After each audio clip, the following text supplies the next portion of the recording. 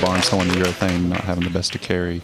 But he believed in the ball change, and he came down the stretch, caught that lucky break, but it was definitely a huge momentum swing for us to even the score early. Kyle, in your prediction, looking ahead, do you feel the way this pattern transitions gives your team an edge?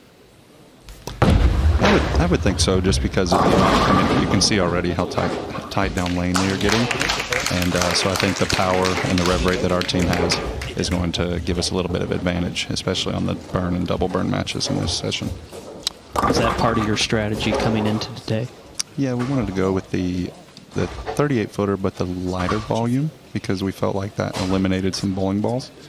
Because we bowled on a pattern with more volume, and we felt like they were pretty easy. So we wanted to try and make them a little tougher, make balls do a little wiggle down lane, which you've seen right there, and hopefully, Simonsen having a little more rev rate, being able to open up the lane a little bit more, should have success in this match. Well, the opening effort from Stuart Williams was eerily similar to a frame he had in the Baker match. He tidied it up in the end, but it was one of those situations where a good second ball was required.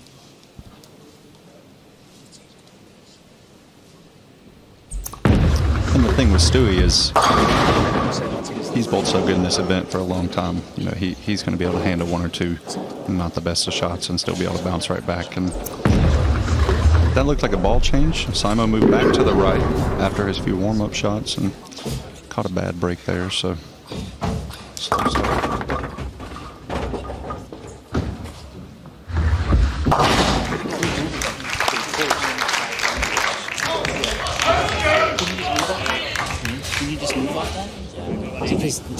That ball's doing the right thing. Their singles match last year was so important. The Europeans were coming back, they were gaining momentum. And Simonsen won it 258, 256. That really tipped the balance, I thought. And it just lay there. I think you can move in, but don't feel like you have to throw it like the other ones, because it's going to get through so much easier because of the weak.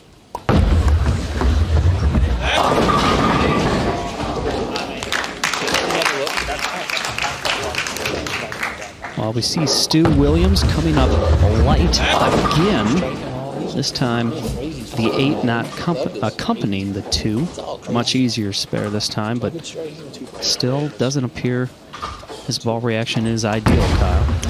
No, and we thought that this pattern would actually play a little tougher. It is a 5-to-1 ratio, but I think when we take the lane surface into play, being such a high friction lane surface, that we feel like this pattern was going to be fairly difficult, and that's why we felt like we still had the advantage, being able to maybe open up the lane a little bit more and use our power to our advantage. Does Anthony make a move here off that opening split, or is it just a bad shot? I think he would definitely be making a small move to the left. Yeah, that was definitely much for the left. I think that was a blind move to start the match because he was throwing a zen from further left, curving the lane, so I think he just moved a little too far right on his first shot. He was a lot more confident, went to the front part of the lane a lot easier. We've seen a couple shots of the American bench. We've seen newbie, if you want to call him that, Tom Doherty, talking a lot with you guys. Has it been beneficial so far? Yeah, I haven't got the ball with Tom very much at all. And he's been very talkative, but very informative. He's very smart. He knows what he's talking about. He was just talking me through Thomas's ball reaction last game, and he called the flat 10. So I mean, he seems to be very knowledgeable, and brings a little fun to the team as well. Seeing him cutting up with Barnes last match. The delayed reaction pin there, yielding a strike for the Europeans.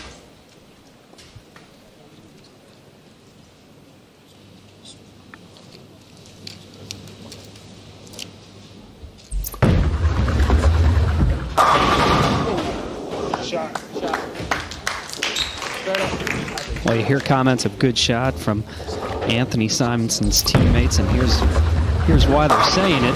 That's just about as good as you can throw one right there, Kyle. Yeah, I had a little grimace on my face after that 10-pin stood on that shot. That was a greatly executed shot. 10-pin spare. Here we go. That was a good one. You can like that one. It seems like, I don't know if it's just going to be this. It was a situation encountered by Chris Barnes a lot early in his match, but that ended favourably for Captain America. I think that was just, yeah. I know. Shoot. That was different. Well, Stu on a ball change here, Kyle. Let's see if he makes a small move.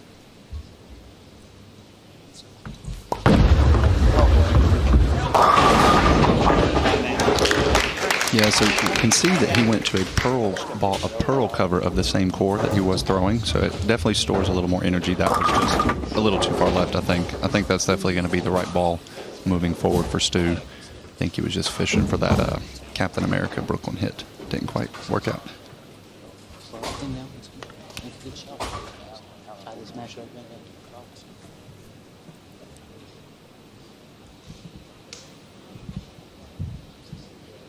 Stu distracted by something off to his right. We do have a crew back there behind the pin setter to make sure everything is running smoothly. Stu going to reset and take his time.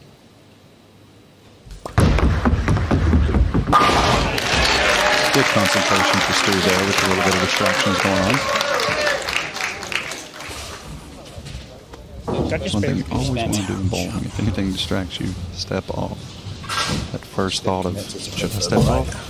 Definitely want to listen to your first instinct. Want a little bit of a reprieve for Anthony Simonsen here as he steps up in the fourth frame. Americans only trailing at this point by 7 pins.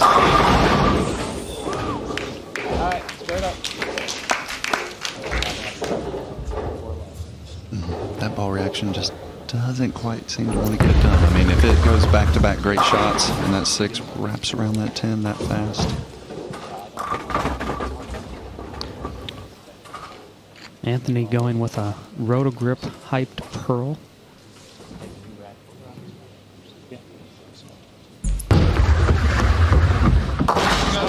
No trouble on the 10 pin. Interesting to see the adjustment he makes. So I don't think it's going to be another ball change. Might just be a little bit slower speed. Give the ball time to go through the pins a little bit better because he was a little firm and a little up the lane. So I would expect to see a speed adjustment and maybe a little softer on this next frame. Kyle, do you think he rotates it just a touch to try to get it to tip over? I think a little bit of a slower speed and maybe a tad more rotation will get those corner pins out.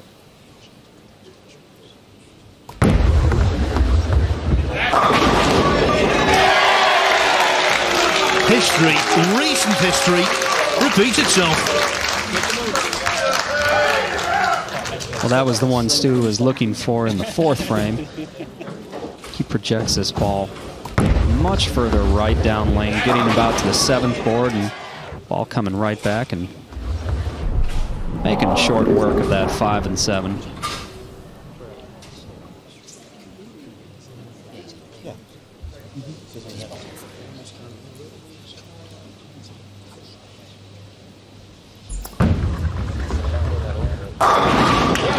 Exactly right, Matt. A little bit slower speed, a little more rotation, open the lane up a tad bit more.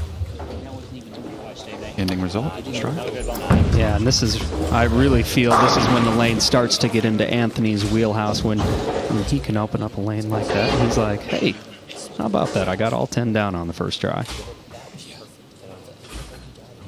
And let me tell you folks, back home, Kyle Troop was nodding in approval. And the ball was, well, less than halfway down to the target. He knew he'd nailed it.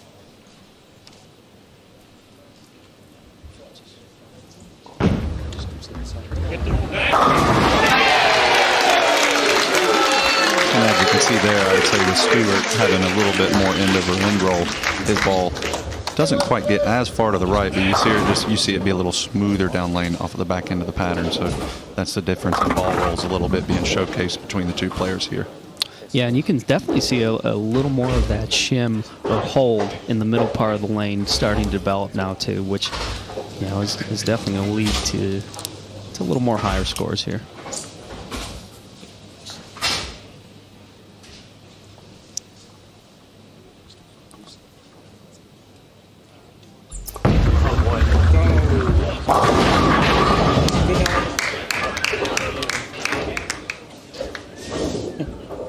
Well, a few oohs and ahs there from the crowd. Sounded like a little, Simonsen might have got distracted a little bit in his approach. Yeah, this ball just uncharacteristically wide right down lane. You see that ball almost getting to about the 2 board. Anthony only really trying to get it to the 5th or 6th board. Very fortunate to only leave the 2 pin in that attempt.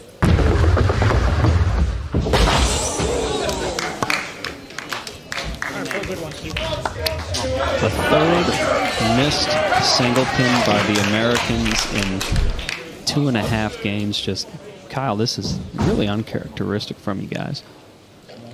Knowing Anthony, I think maybe he was a little upset with the distraction on his first ball attempt, and then just a little bit of lack of focus, you know, missing the single pins. I'm a firm believer that when you miss single pins, 9 times out of 10, it's just lack of focus. I'd definitely agree with you. Let's see if Stu can hop all over that open frame by the Americans.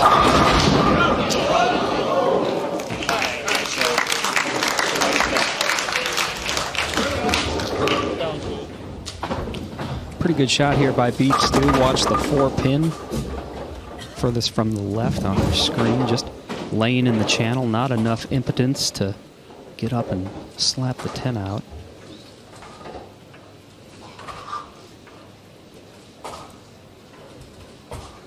Still a 34 pin lead for the Europeans. And Stu looks to clean this one up.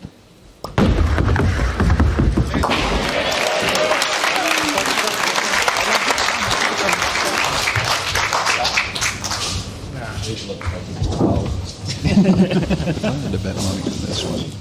Bet this one's going to be pretty good. Normally after a bad shot for Simonsen, he comes back to probably one of his best shots. No, just me being able to be a little softer.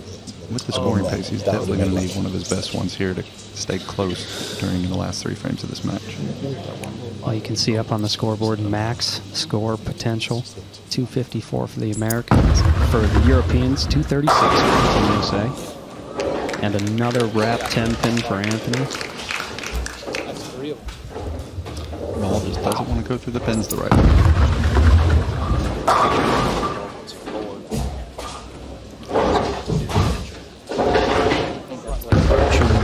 Same error twice. Indeed, he doesn't. But the fact remains that Anthony Simonsen, late on, finds himself in a spot on ball. I still think it's going to go forward because when it gets into the urethane slot, Kyle, we've heard the word forward uttered a few times from the American bench. What's that telling us? It's telling us that the ball is just getting into the roll too soon. It's using up its energy in the front part of the lane too much, and then that way it doesn't have energy down lane, and the motion off of the back end of the pattern is a lot slower or a lot rounder.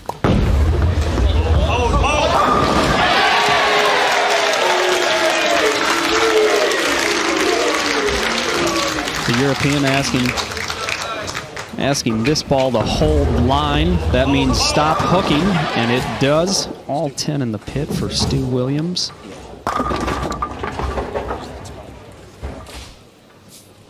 And this one getting out of reach for Anthony Simonsen and the Americans.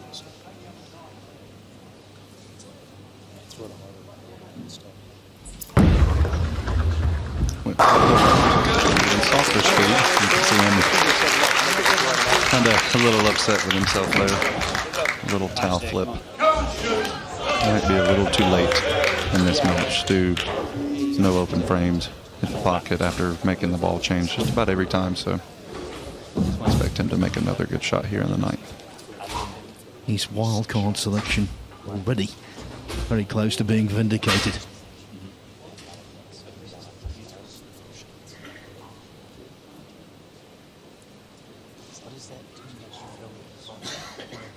With the strike here, Stu can just about wrap this one up for the Europeans.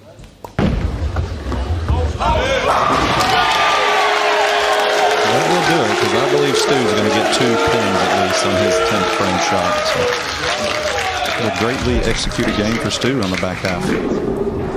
Yeah, with the ball switch, and then really trusting playing the hold. He stopped trying to play shape, and he went to playing hold, and I think that was the difference maker down the stretch. Yeah, when Stu's striking a lot, he's definitely playing the hold, because he can use that more end-over-end ball roll. Keep the ball a little bit closer to the pocket. And there you see Simonsen figuring out the lane, but just a little too late in the match. Yeah, he was just too far right. Too far right and too much ball speed.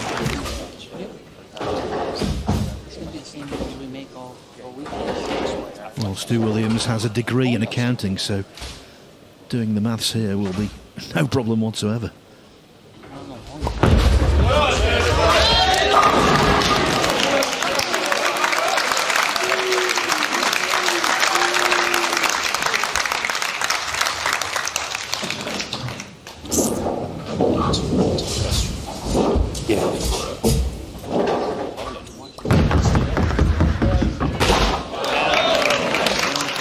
Thankfully, it didn't matter. Nope, Stu putting this one out of reach basically in the 9th frame. 10th frame really just more of a victory lap for the Europeans as they go up 2-1 in the early goings of this year's Rubber Cup.